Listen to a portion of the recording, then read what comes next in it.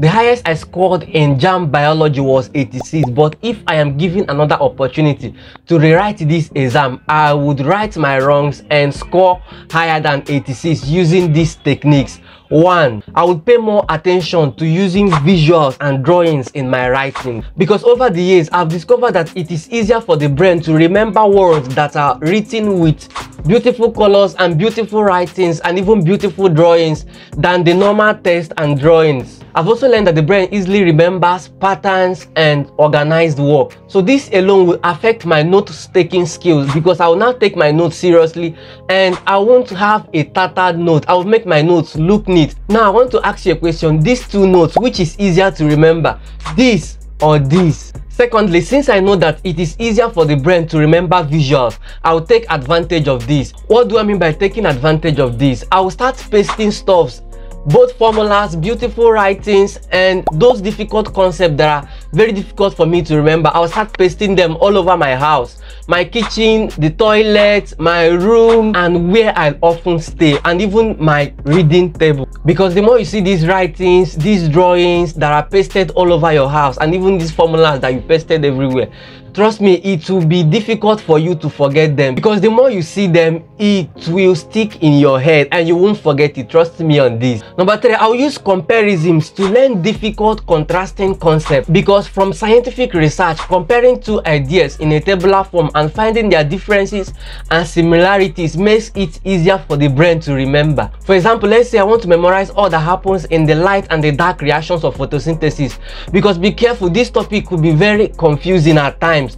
But what I would do is to make a table and compare the two together. Now compare these two notes, this and this, which is easier for you to remember.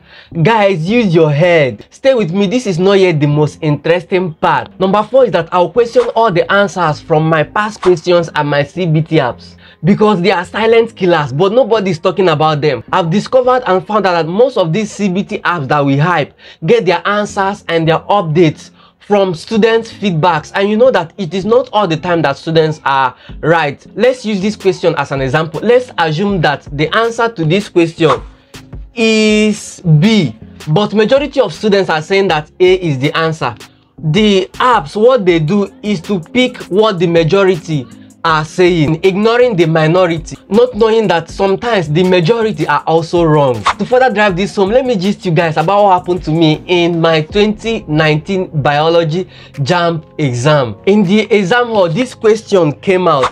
If you know past question very well, you know that this question was from JAMB Biology 2007, and the question came out in my exam. And because I've seen it already in my past question, and my past question gave the answer that the answer is mouse, but then when I read the past question, then I was confused about the answer. So I checked online, and another CBT app also said that the answer was mouse. But then when I saw it in the exam hall, I picked mouse and continued answering my question. So after I finished answering the question, I came back to recheck my work. I had some doubts about whether to pick mouse or pick fish. I picked fish and then cancelled fish and went back to mouse. So after the exams, I still had doubts in my mind. I had to go back to my past question and search for where the question was. That is number 35 in 2007 biology JAMB. Then I started doing my research about it. I went online, I read textbooks, I used many sources to make sure that my conscience is clear, or that I don't have that doubt, that I believe that I got the questions. I read many sources, I watched online videos, and I came to the conclusion that the answer was fish. So I was heartbroken then. I was so heartbroken. I know you guys will know the feelings of getting heartbroken when you pick the right answer and later cancel it and choose the wrong answer. So I had sleepless nights then. I know you guys get the feeling. Imagine that I got the question correct, but when I got this past question, I just got it newly to really illustrate this thing to you guys. I saw that the past question picked snail as the answer. I've done my research very well, and I've also checked those CBT apps that you guys are using. If you go and ask them this question, they will say that the answer is snail, but the answer is fish. I'm not here to make arguments about it. Just go and do thorough research about this. That is why I discussed about using the investigative study method to study your past questions. in this video. You can go and check it out after this video. Number 5 is to avoid topics that are not in your syllabus. I'll use this as an example. Now look at this topic in modern biology. This is not in your syllabus. In fact, at the time of recording this video, it is not in your syllabus, and because it's not in your syllabus, you're not going to see any question relating to it in your syllabus. If you have already read the topic, or maybe you're currently studying it, I will not be judgmental. You can continue reading it, but don't expect it to appear in your questions, but it can appear in your post UTME questions. The 6th point is that I'll pay more attention to memorizing things that I easily forget. I'll use this question as an example. This type of question always confuses me because sometimes I'll make the mistake of pairing adenine with cytosine. So I came up with a mnemonic so that I won't ever confuse these stuffs again, and the mnemonic I formed for this was at GC. So whenever I see these questions relating to these base pairing stuffs, I'll just remember at GC. I schooled at government college, so it was easier for me to remember it. Whenever I remember at GC, you know, GC is like the short form of government college, I'll remember that adenine pairs with thiamine while guanine pairs with cytosine. So this mnemonic made this type of question become the cheapest questions for me, because I don't know the reason why JAMB likes asking those questions that are very, very confusing. So guys, find a way to memorize those things that you easily forget, and even find a way to paste it in your wall, paste it everywhere that you go to, so that you can easily remember it and not forget it ever again. Then to my number 7th point, from what we have been discussing, don't you think that study is a skill to be learned and a skill to be mastered? This is what makes the difference between smart and dumb students.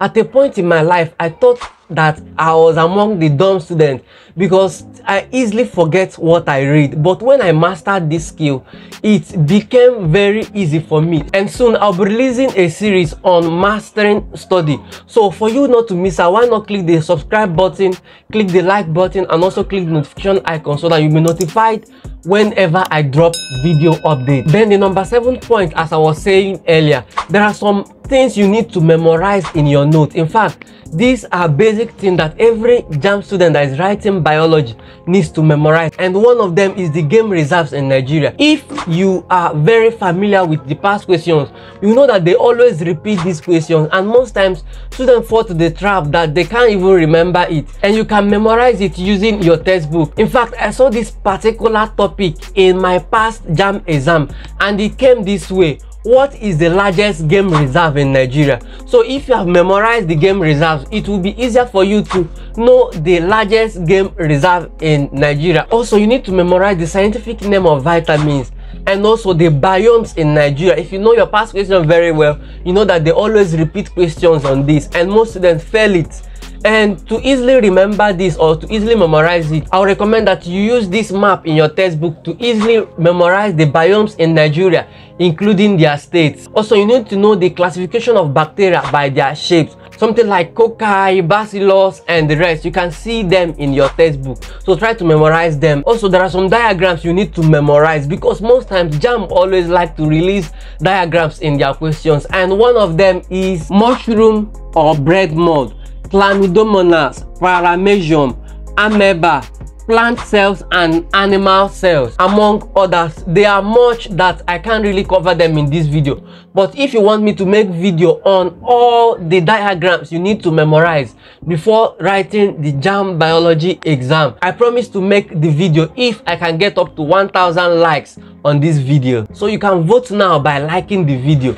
The earlier the better. Now the last but not the least is that I would avoid studying the JAMB syllabus the wrong way. I made so many mistakes while preparing for my former JAMB examinations, and I resolved in my heart to help as many students as possible to overcome this mistake that I made, because I discovered that majority of you that are studying with the syllabus are making mistakes while studying it, and most of you are not even studying it the right way. What if you are studying the syllabus the wrong way? Trust me, this could cost you a lot, that the hours that you invested into studying becomes a waste. So join me in this video as I discuss the best way to study your syllabus. And also in that video, I also gave out the modern biology textbook. If you are interested in having the PDF, go and watch the video now.